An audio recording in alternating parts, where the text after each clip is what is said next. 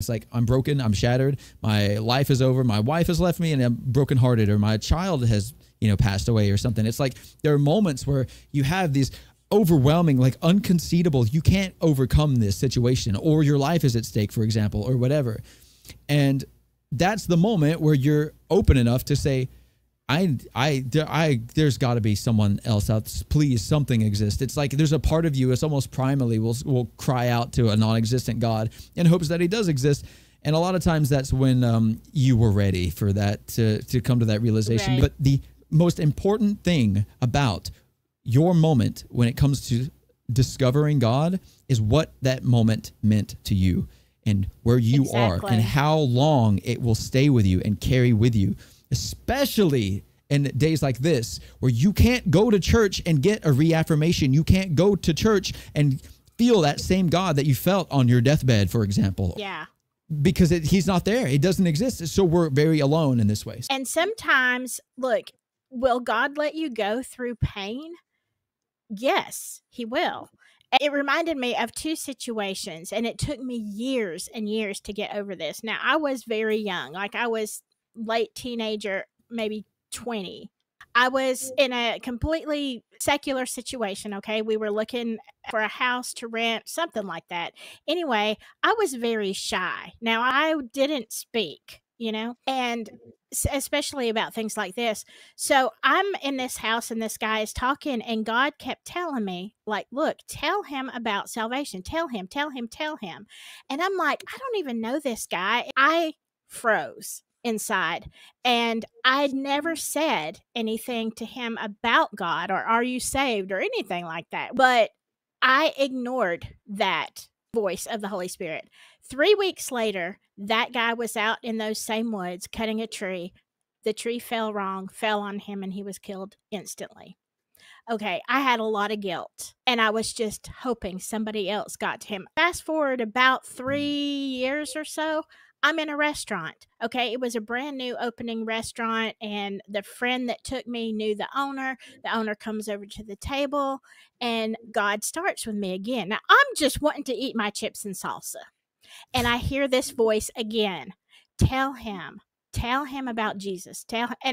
Look, for the second time in my stupidity, I did not. I'm like, I can't do this. Look, all these people and all these, and like, this is going to embarrass him. This is not something you bring up at a restaurant opening. 3 weeks later, that guy went out and hung himself from a tree in his backyard.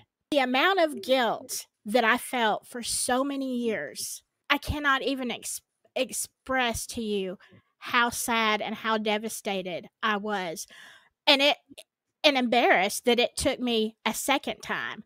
But you know what did happen out of that? Now, am I responsible for what happened to them? No. Do I have to answer to God for this? Yes, I do. But what changed in that tragedy for me is that I hear God say, tell somebody something. I don't care how stupid it is. I don't care where we're at. I have no cares to give. I will say whatever I need to say whenever I need to say it, because I had to learn through much pain and devastation that you do what God says, or you have to live with yourself, which was almost unbearable for me. That is heavy. I talk about a lot. Like, I'm not, typically emotionally affected by things, but just the thought of that unfolding, that's a lot to bear the weight of. And that definitely does. That breaks something in you where you're like, yeah, it broke my pride. Yeah, exactly. Right. Like, who am I to be embarrassed about this? So, like, this may be this person's life at stake. It may not be, but it might be. I don't know what's going on. All I know is what I feel like I'm supposed to do right now. And I don't want to be, like in my case, I don't want to be cringe. I don't want to talk about God. Everyone hates Christianity. I don't want to bring it up out of nowhere. This is silly. I'm smarter than that. I want to, you know, all this stuff. But at that point, I mean, you're just like, just screw that. That is just not, I don't care anymore. This is more important. It has to be, it's like, there's a level, And I guess that's the thing, is that if you take that concept, there are levels to us where we kind of have to be broken repeatedly until we're able to see things clearly. I know that I have for sure had to go through a lot of different things, because it's only in moments of intense pain and things like this that I actually will change. I guess just like the whole mindset, like anti-God thing, is like, you shouldn't have to experience pain if God is good. Why does God allow, children to perish or to be, robbed of their innocence and things like this? And it's partly because, God isn't in control of the earth. Humans are. That's what free will does. That's what it's about. But that's the other thing, is that, like, I think that God knew in the beginning that free will, the whole concept of it, he knew that if you have free will, the only way to actually develop and grow is to go through times of like, this sucks. This is the worst feeling. To be injured in a way emotionally that you have to change because the person that you were before is currently dead. I think he was aware of that. And so, yeah, you can look at it on a debate scale and say that God is evil, but the concept of what he does with it afterwards is what is always neglected. What happens next when evil happens, when it persists, when it continues? What does God then do with that? And no one looks at that very often. They just see the fact that thing bad, God bad. But it's like, there are stages. You can't make a turkey sandwich without killing a turkey. You know what I mean? Again, if there were no bad things, then what is good? Good is neutrality if there isn't bad. It is, again, what does God do with the evils that happen? It's what happens after that. And then think about how much evil you see compared to good. It is harder to create good than it is to create evil inherently. I believe that pretty firmly. There's two things I really want to address. That God is faithful to show us why. Also, Moonlight, how about if you were unwillingly made to participate in satanic rituals? I was about to ask you if you wanted to address that. Been there, done that. I will say this. It has been a lifelong journey to get over that. But in the end, I mean, and Moonlight, there were times that even as a Christian person, loving God with all my heart, I was still angry at him. And I mean, look, y'all, God wants you to be real. That's the thing you need to know. God wants you to be real with him. And it doesn't matter if you're mad. Do you know how many times I have screamed at God? I mean, I don't recommend. I'm not saying go do this. But in the passion and the anger and the confusion of where I was in a certain moment for different reasons, I have yelled and railed at him. Why did you let this happen? In that moment of going back to that part of my life when I was extremely young, at one point, I was yelling and railing at God. Where were you when this happened, when this specific thing happened that was the worst possible thing that you can imagine ever happening to another human? Where were you, God, then? Where were you when I was dying inside? Where were you? And I want to tell you something. It took a while for me to hear his voice,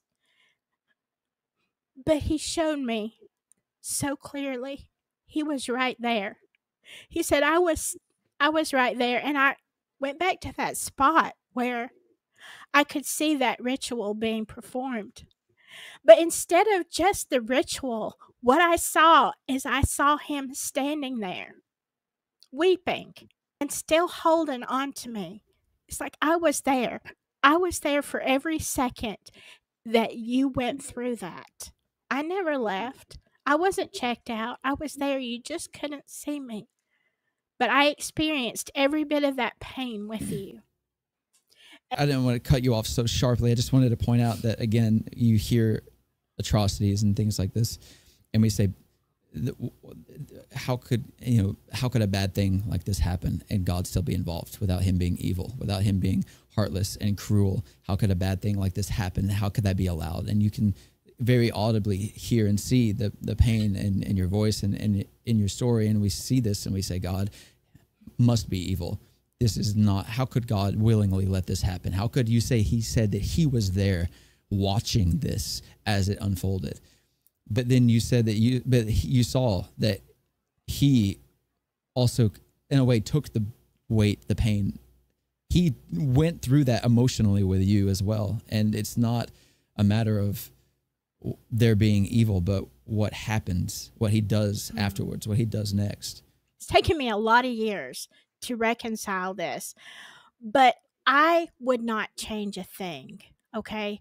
Because what it did, what the enemy meant to destroy me, the plan was to destroy me and remake me into something I was horrible, that I was never meant to be. But instead, God in his grace and mercy redeemed me and turned all of these experiences, all of that connection with that kind of world and that spirituality that is so very wicked. He flipped it around and gave me gifts in the spirit realm that are so amazing. Like, I couldn't have this connection with God in a flesh bag suit that I'm in this world if I didn't know him from that time. Okay, if I didn't know him from that ritualistic period, because I feel like God knew and created me in such a way that he knew eventually, once I worked through the pain, that I could flip it around and say, you know what? What you tried to destroy me with, devil, now I'm coming for your kingdom. I'm coming for you because you can't stop me, because I know who you are, but more than that, I know who he is.